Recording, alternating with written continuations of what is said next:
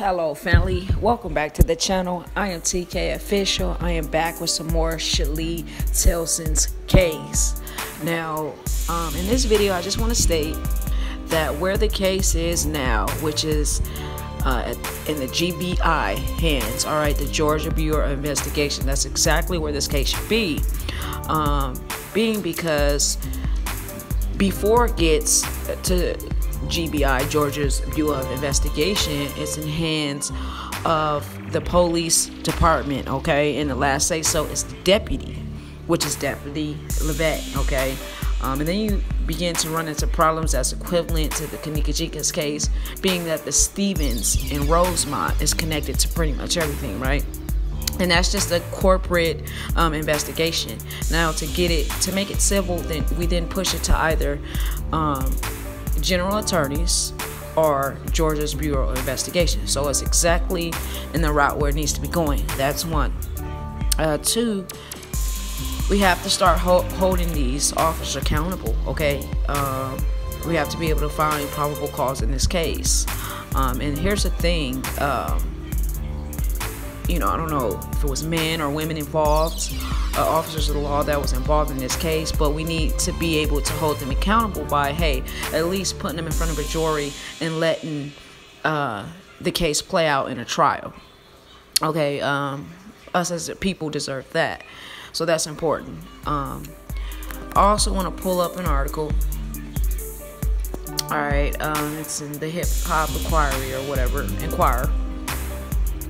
And it kind of briefly tells us about his day. Okay, the day he got arrested.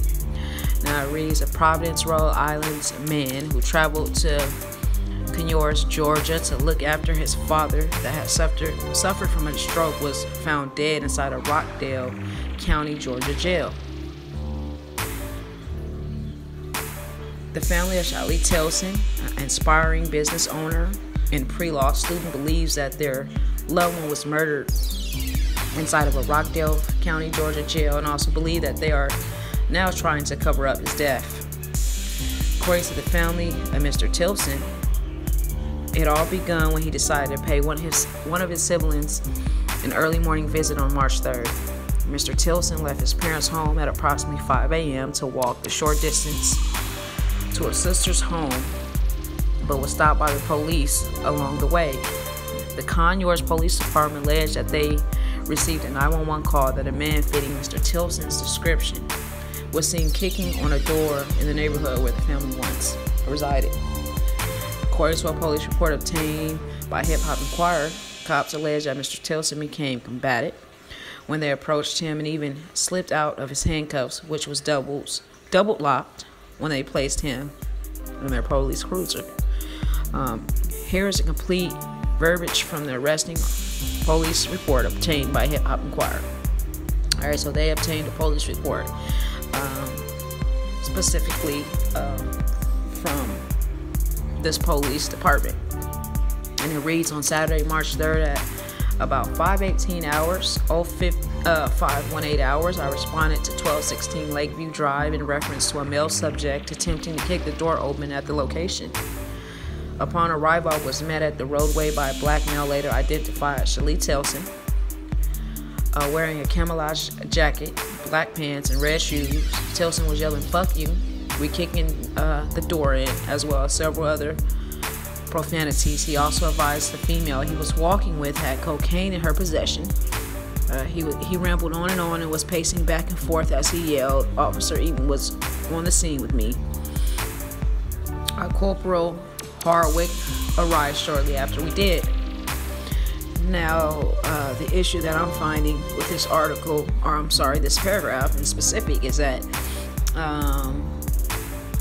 they couldn't control him from the beginning, alleged. Okay, after attempting to calm him down for several minutes, it was apparent Tilson was not going to comply. I advised him he was under arrest and to put his hands behind his back. I took control of his left hand and Eaton took control of his right. He began to resist and we ended up on the ground struggling to handcuff him. I was eventually able to apply the handcuff to the rear of his person. The cuff was checked for fit and then it was double locked by Eaton. Tilson was cleared of any weapons or contraband, then relocated to my patrol vehicle, cleared of any weapons or contraband prior to the start of my shifts. While attempting to secure him in the rear seat, Tilson continued to resist arrest. Corporal Hartwig attempted to take control of the handcuffs and attempt to guide him in the vehicle. He pulled away, and the cuffs slipped off his wrist. And he was eventually able to reapply the cuffs. Tilson was secure in the rear seat. Now, while this investigation is going on, it's very important for them to have some type of dash cam or cop cam, because these accusations of them saying that the cuffs slipped, for a person that's they're claiming to be combative from the beginning, they're gonna put them things on super tight, you know what I'm saying, and slipping off. So I'm gonna need I'm gonna want a cop cam video or a dash cam.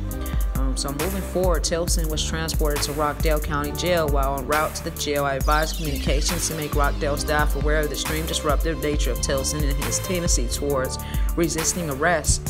Upon arrival, I was met by deputies who were able to remove him from a vehicle and transport chair. He was turned over to the jail staff. Once he didn't return home, the family became frantic, as they should. Okay, frantic. According to the family members of Mr. Tilson, when he didn't return home that day, the family became alarmed and started calling around to trying to locate him. Once they discovered Mr. Tilson was locked up in Rockdale County Jail, they were told that he could not receive any visitors because he was placed in solitary confinement, but wasn't told the reason. The family tells us that, and I'm gonna stop there. I'm going to be Googling the law inside the Rockdale County Jail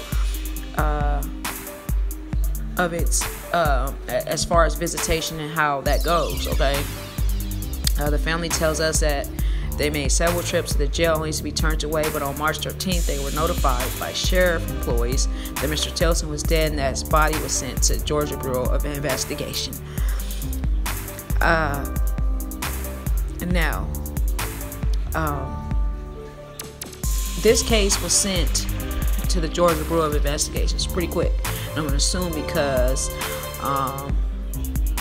the young man has transitioned, okay, in the matter. He wasn't just injured or anything like that. He had transitioned. Okay. When the family went to GBI, they asked could they view his body and was denied that request as well. That's another law that I want to look into. Why was the family denied the request to see his body? Now, after Tanisha Tilson threatened to contact the media, she wasn't offered to view a photo of Shali Tilson. In a disturbing video, the mother described to us exactly what the photo looked like, which horrified the entire family that was present at the GBI headquarters. Wow. And my condolences to the family, okay? We spoke exclusively with an eyewitness who stated that he saw a jail detention officer weighing about 240 to 250 pounds in the head, and then watching other detention officers carrying Shali Tilson from his cell by his hands and feet. And the next day learned that he was dead. According to the witness, several other inmates complained about what they saw to the prison officials, but were told they were making things up and he wasn't dead. So in that moment, they falsified information. So Georgia Bureau of Investigation released a preliminary cause of death on May 14th to Tilson family along with civil rights attorney, because it is a civil rights case. Mr. Davis had a scheduled meeting with officials of GBI to discuss what their initial findings were. According to the sources who attended the meeting, Mr. Tilson died of dehydration, which was a result of blood clots. The family believes Shali Tilson died as a result of physical abuse and had very little confidence in the investigation by the police who are investigating other police.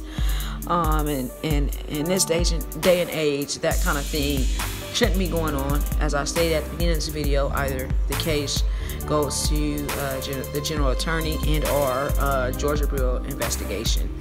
And now, another thing that I want to touch on is that if the family was denied to visibly see their family member after finding out that he had transitioned, that is another red sign for me as to why they were denied their rights to see his body, and that's why they're alleging physical abuse.